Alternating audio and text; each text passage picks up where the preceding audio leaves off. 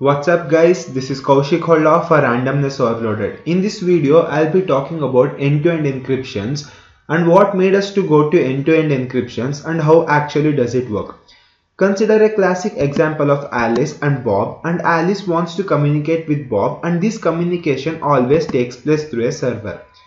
First, Alice sends a message to the server and this message is saved at the server and then sent to Bob.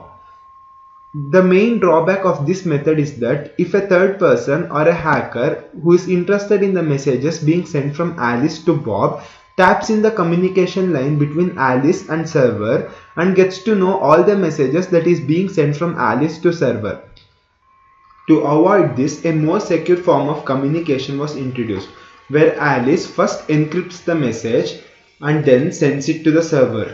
In this way, if the hacker tries to hack the communication line between Alice and server, won't get to know the message that is being sent from Alice to server.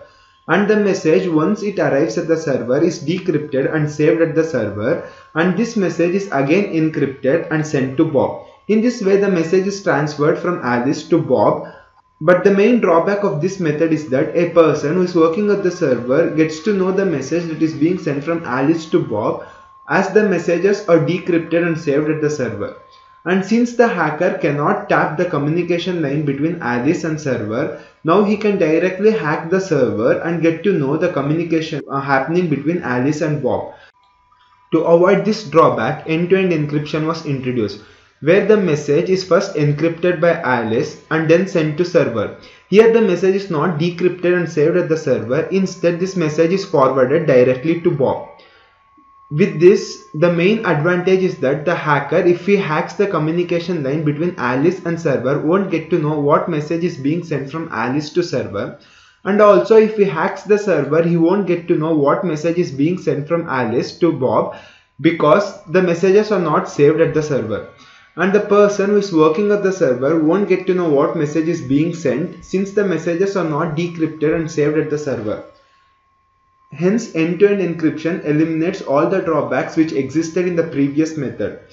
With the introduction of end-to-end encryptions, it doesn't mean that the system cannot be hacked. The hacking is mainly done at the end devices, where the communicating medium at the end devices such as mobile phones are bugged and the conversations are recorded and sent to hacker. So the main form of protection in end-to-end encryption is by protecting your end devices. That's it from this video. Thank you for watching guys. If you like the video, please do like and share the video. If you still haven't subscribed to my channel, please do subscribe, because I'll be coming up with new videos every week.